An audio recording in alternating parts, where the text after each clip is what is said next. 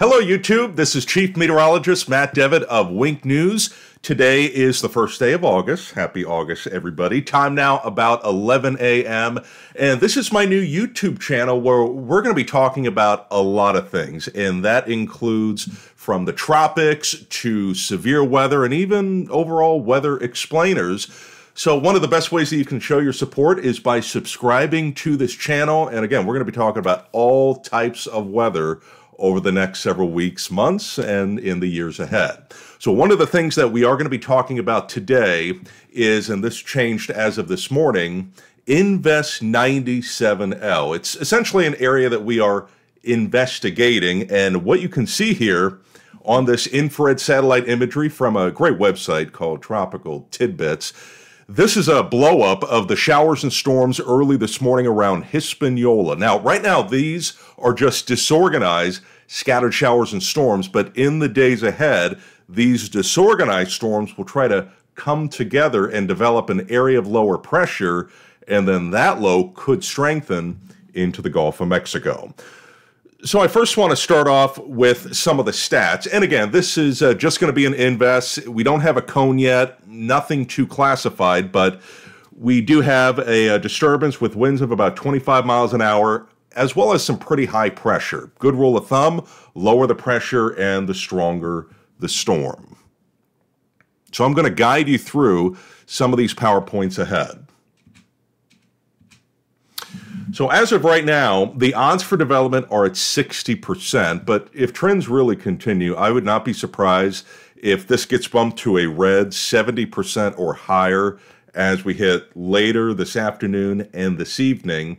And you can also see the general area in orange. So what that is where ingredients are favorable for this to develop into a tropical depression, if not a tropical storm. Again, the odds are not at 100%, but according to trends, I would not be surprised if that gets bumped up either later today, if not into tomorrow. So why do I think that? Well, as it heads to the west-northwest and eventually taking a gradual turn to the north, the water temperatures are warmer than average for this time of the year, and they certainly are conducive right now in the mid to upper 80s. That's plenty of power, and it is plenty of fuel. And you can actually see that those water temperatures across the tropical Atlantic and even into the Gulf of Mexico. And I tell you what, we'll even go off script here, and I'll move the camera. I want to show you that even into the Gulf of Mexico, they are warmer than average as well. So the next graphic I want to show you is going to be our intensity models. Now, you can get these on Tropical Tidbits, but please note that when you see these models, it hasn't developed yet, and models can historically struggle with both track and intensity for systems that haven't formed yet.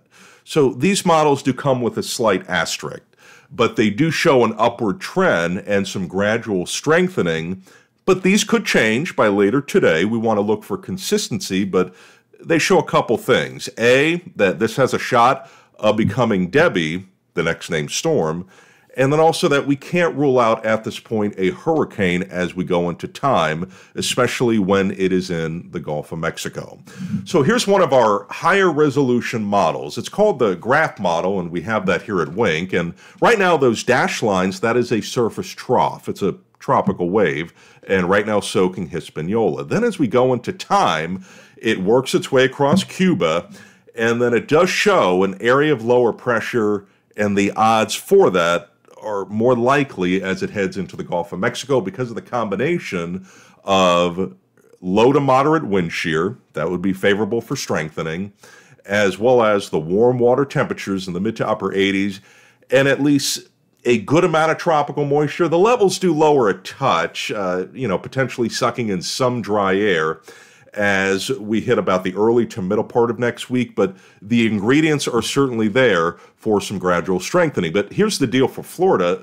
If models don't change, we would be on the eastern side of this low, especially in southwest Florida. So if it's just an open tropical wave or, the most aggressive solution, a hurricane, southwest Florida would be on the wetter side, oftentimes referred to as the dirty side, And, I'm expecting inches of rain, and then obviously where it makes landfall would see the maximum impact.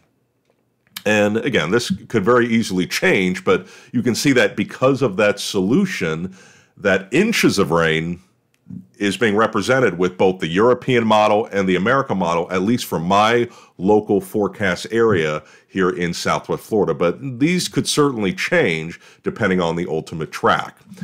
There also have been some interesting noodles and spaghetti model plots, and here's the reason why. It has to do with the tropical steering.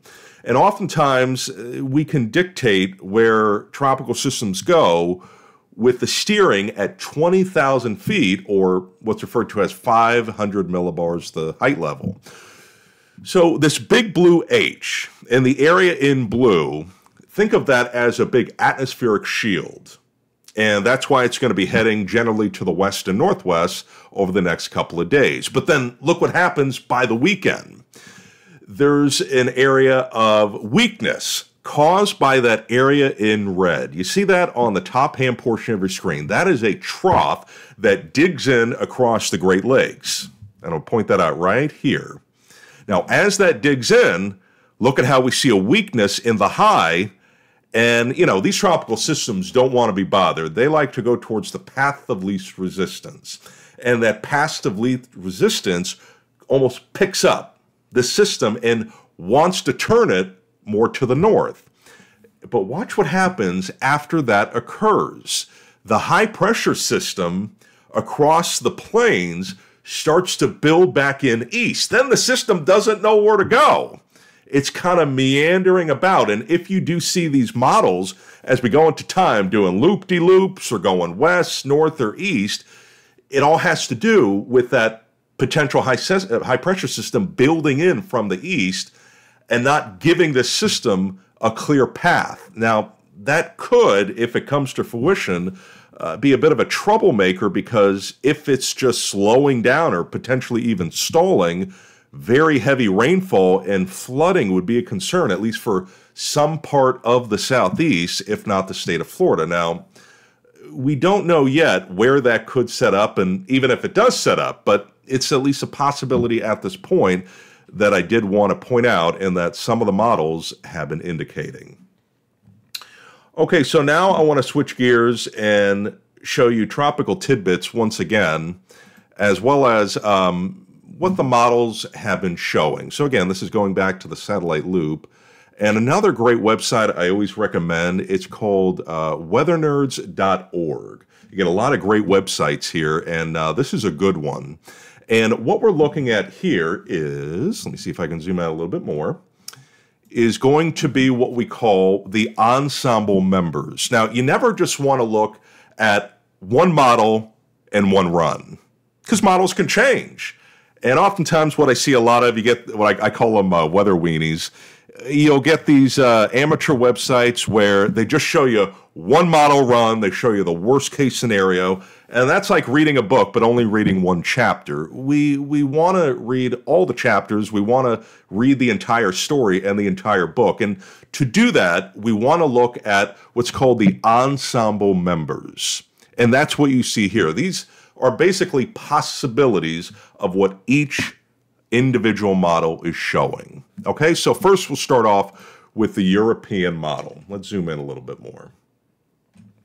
So these individual lines are the possibilities of the Euro. Then the black line is the average of those possibilities. Now, you'll notice also that the colors are not very bright. These are indicating intensities, okay? And here's actually, I'll zoom out a little bit, kind of a legend. Wonder if I can. Okay, maybe not, but that's okay.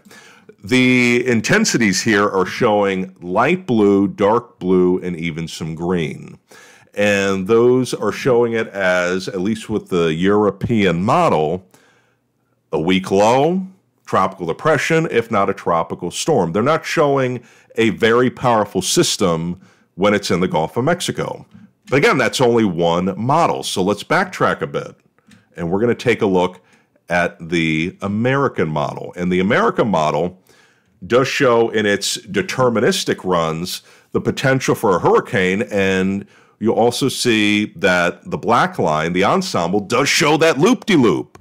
And that's because the system, for a time, isn't shown the way, isn't guided because of kind of a atmospheric backup because of the high-pressure system building in from the west. So that would be a scenario we wouldn't want to see for central and northern Florida, because that could lead to very heavy rain and flooding for a portion of the state. And also, in addition to southwest Florida, some significant rainfall totals as well.